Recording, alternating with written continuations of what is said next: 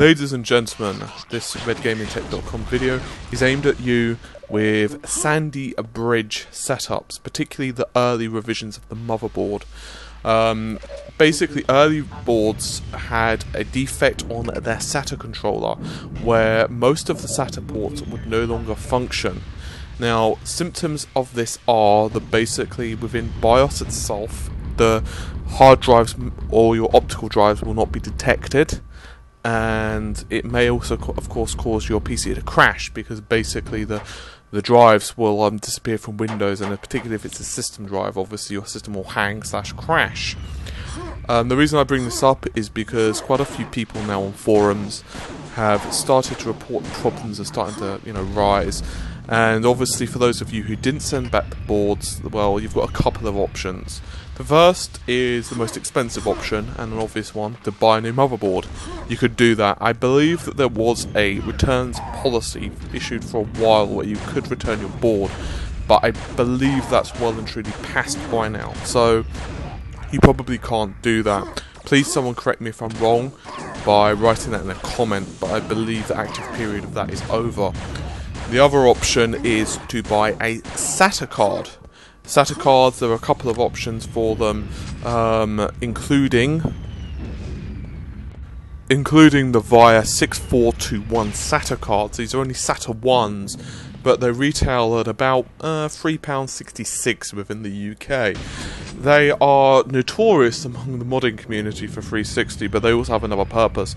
They're absolutely perfect for optical drives and also for regular mechanical drives. Generally speaking, most people are not going to notice the difference between SATA 1 and SATA 2 for mechanical drives, and particularly for optical. So if you happen to have, say, 2 hard drives and a DVD writer, for example, on SATA, this is a good option for you. You can also, of course, buy a SATA 2 card, however, they generally are a lot more expensive, and by a lot, I'm talking about £20 to £30. Your mileage may vary within the United States, of course, or whichever residing country. You have another option depending on the amount of drives on your system, and that is simply that although pretty much all of the ports are affected, there are 2 that are not. So it's a pretty simple case of switching over your hard drives to those particular ports. The only problem, of course, with that is if you happen to have 2 hard drives and, say, a DVD writer, you'll not be able to plug in the DVD writers, you'll only have 2 working SATAs. For the most part, obviously, some motherboards may have specific things generally, but, I'm just talking general here.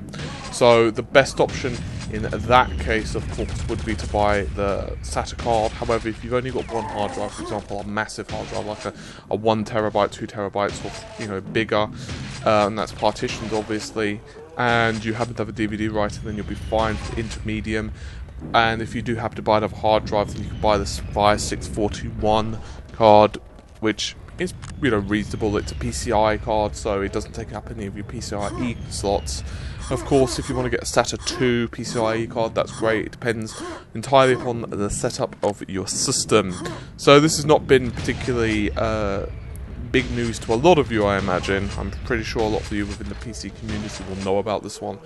But in case you've been wondering why your system's been crashing or just acting a little bit off, and you happen to have been one of the early adopters of the SandyBridge systems, this may give you a good idea. Hey, you might have just thought to yourself, hey, you know what, I'm gonna, it probably won't affect me in the time. Obviously, depending on how much you're using your system, and thrashing your hard drives, that kind of thing. If you're one of those people who leave your system 24/7, particularly doing a lot of rendering or gaming, that type of thing, you'll probably notice your hard drives die a lot quicker, or should I say the SATA ports die a lot quicker than someone who just uses a system every so often, which of course makes sense.